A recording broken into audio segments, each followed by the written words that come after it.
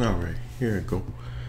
Well, in the middle of editing this photo right here, figured I'd like do a tutorial on sharpening or whatever. I'm not done completely with editing the photo or whatever, but I guess I'll just do a little quick tutorial on editing or whatever.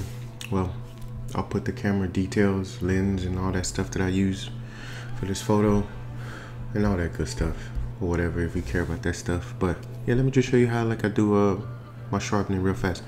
See if this is a real quick process. So here we go. Okay, so usually after I've done everything, which I haven't obviously, but like if I was, so I pretty much just gonna open a new layer. So this is like Photoshop like 2020 I think, or 2019, one of them. So it's a plus sign, or if you have an older version, it's, I don't know, a little folding paper thingy.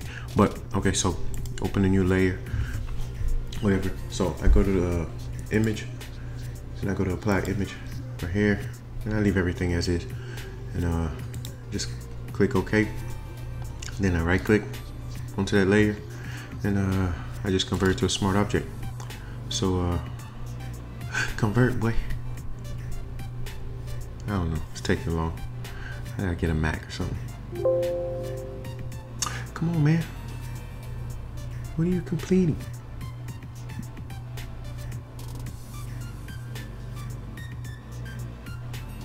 I swear this is not completing anything.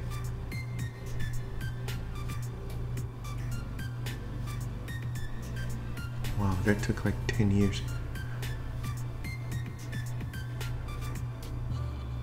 All right, converted. So, okay, so so now that's converted to a smart object. So you just go to filter and go to sharpen, and then I go to unsharp mask. So okay, so now you get to pick how much sharpness you want, of course, or whatever. But the reason why I like using this method is kind of because I get to choose where I want to sharpen instead of having the whole photo sharpened, because sometimes you want to leave some spots kind of soft, especially if you're doing like close-up portraits and things like that. So let's take it to 0 so you can kind of see. So you see how kind of soft it is. So and we can go to the extreme 500 and see how that's too much. So let's just let me see. So you can do the preview right here and kind of let me go a little bit more just so we could kind of see it for tutorial's sake, I guess. Okay, preview. Okay, that should be pretty good. Okay, so pretty much I'm gonna leave my radius at 1 or whatever. I say I have 158 %. So just push OK.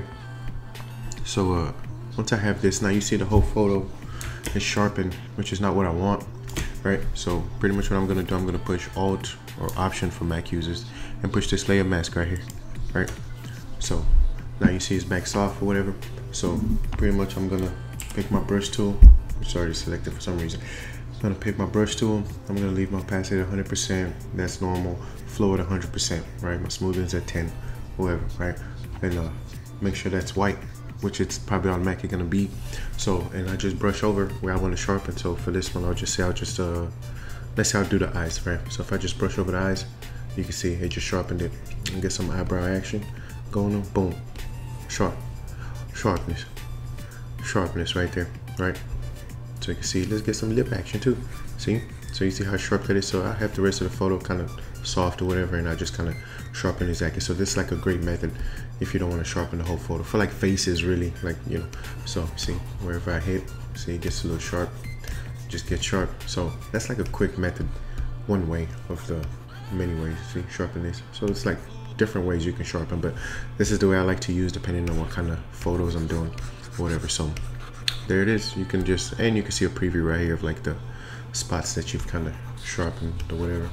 So yeah, so there it is, quick and simple. So all right, that's it. Y'all get out of here.